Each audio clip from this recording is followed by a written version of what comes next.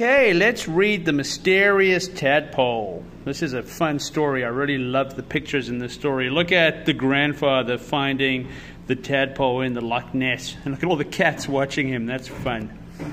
Okay, so before we start reading, you see this name. You could say Louis or you could say Louis. Okay, now Louis is the French way and often the English way to say the name. And Louis is more of the American way to say the name.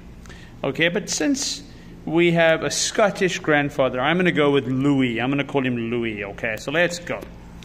All right, greetings, nephew, cried Louis's Uncle McAllister. I brought a wee bit of Scotland for your birthday. Thanks, said Louis.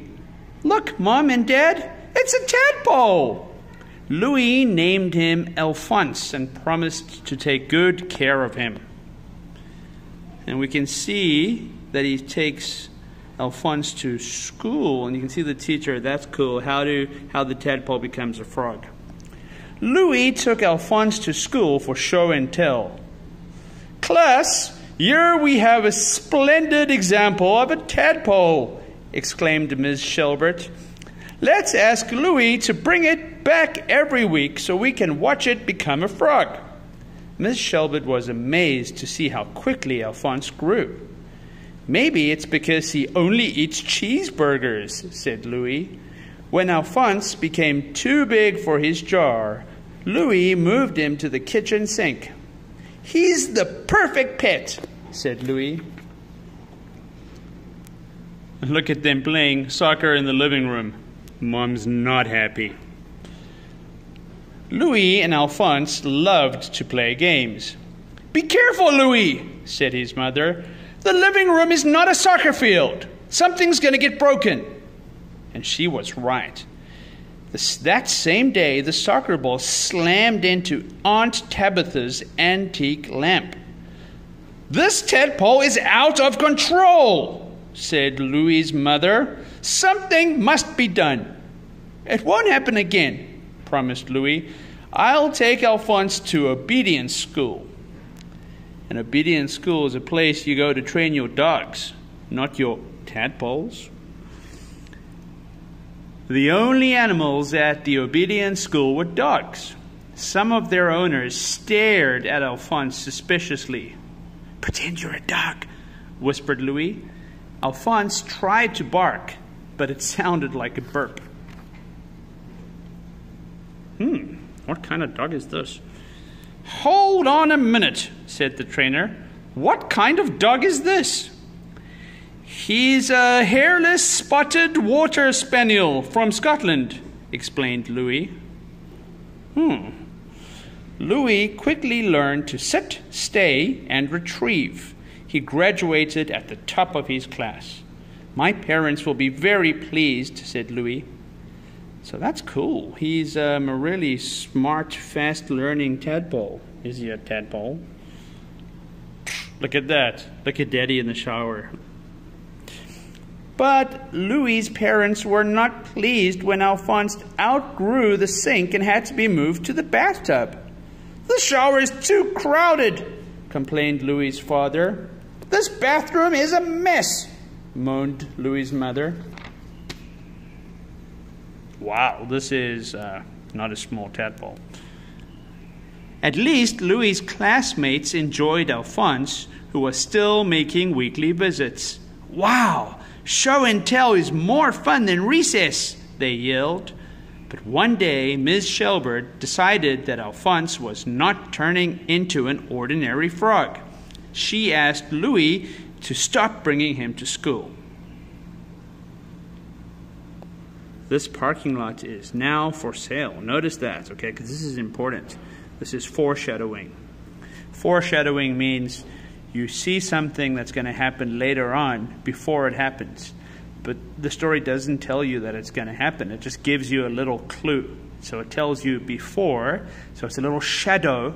Like a shadow is not very clear. It's dark and it's not so clear. It's a shadow. So foreshadow means it shows you what will happen later, but it doesn't tell you explicitly. It doesn't tell you exactly. It just gives you a little clue. Okay. By the time summer vacation arrived, Alphonse had outgrown the bathtub. We could buy the parking lot next door and build him a swimming pool, suggested Louis. Be sensible, declared Louis's parents. Swimming pools are expensive.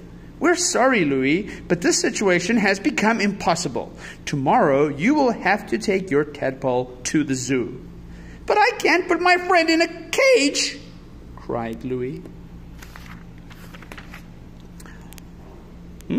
Where did he find? What place is this? That night, Louis was very sad until he remembered that the gym in the nearby high school had a swimming pool. Louis hid Alphonse under a carpet and smuggled him inside. Nobody uses this place during the summer, whispered Louis. You'll be safe here. After making sure that Alphonse felt at home, Louis said goodbye. I'll be back tomorrow with a big pile of cheeseburgers, he promised. And let's have a look. Look at him. Look at him exercising. Louis came every afternoon to play with Alphonse. In the mornings, he earned the money for the cheeseburgers by delivering newspapers. Cheeseburgers are expensive. The training continued as well. Louis would say, Alphonse, retrieve. And remember, retrieve means to get something back. And Alphonse would succeed every time. As summer vacation passed, Louis became more and more worried about what would happen to Alphonse when the high school kids returned. Ooh, someone's there. Uh-oh. After his first day of classes, Louis ran to the high school and found the gym bustling with activity. That means lots of things are going on. The swim team was heading for the pool. Stop! Cried Louis. On your mark, bellowed the coach. Get set! Excuse me, sir! Go! Roared the coach. Uh-oh. Alphonse rose to the surface and welcomed the swimmers. It's a submarine from another planet, shrieked the coach. Call the police! Call the Navy! The Navy is the Haijun, the soldiers that are on boats. No, it's only a tadpole, said Louis. He's my pet. The coach was upset and confused. You have until tomorrow, he cried, to get that creature out of the pool. Poor Alphonse and Louis. Louis telephoned his friend Ms. Severs, the librarian, and asked for help. I'll be right there, she said. Miss Severs rushed to meet Louis at the high school. When she saw Alphonse, she was so startled that she dropped her purse into the water. Retrieve, said Louis, and Alphonse did. Where did this astounding animal come from? Cried Miss Severs. He was a birthday gift from my uncle, Louis replied. And then she wants to find out, because she's a librarian and she wants to know lots of things. She's very curious.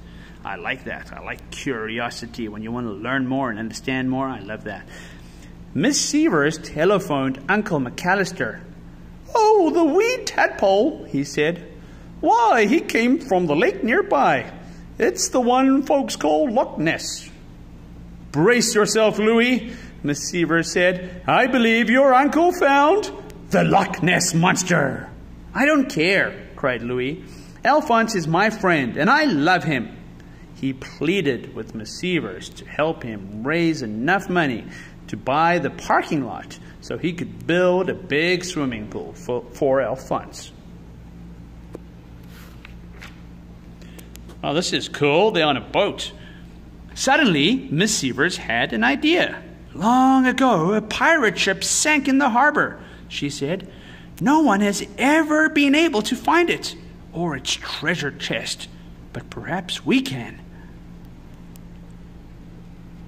The next morning, they drove to the harbor and rented a boat. This is a treasure chest, cried Louis. Retrieve! Alphonse disappeared under the water and returned with the chest. It was filled with gold and jewels. Let's buy the parking lot and get to work, cried Miss Severs. That's useful, the fact that he can just like dive under the water and grab the treasure chest like that. Louis's parents were shocked to see a construction crew at the parking lot. That's the builders. These guys are the construction crew. They're building. You can see it's a crane. They're busy making the swimming pool. Louis! Sorry, that was loud. They cried. What in the world is going on here? Alphonse found a pirate... let me try that again. Alphonse found a pirate treasure ship, explained Louis. And we used part of our gold to buy you this present. He's smart. He knew they would be angry, so he got them a present first. Louis's parents were shocked once again. Tickets for a vacation cruise to Hawaii! They gasped. And, said Louis, you don't have to worry about us, because Granny has agreed to babysit. They hugged Louis. They kissed Alphonse. How soon can we leave? They cried. Immediately, which means right now, said Louis. So the parents are gone. They've gone to Hawaii on a cruise. It's one way to get rid of your parents. Ooh, look what we got here. By the time Louis's parents returned, the swimming pool was being enjoyed by everyone in the city. A week later, Louis said, Alphonse, tomorrow is my birthday, which means that you've been my best friend for a whole year. The next day, Uncle McAllister arrived for the party. Greetings, Louis, my lad, he exclaimed. I've come with a curious stone from the hills of Scotland. Happy birthday. That's a terrible accent. Wow, thanks, said Louis. Suddenly, the stone began to tremble and shake.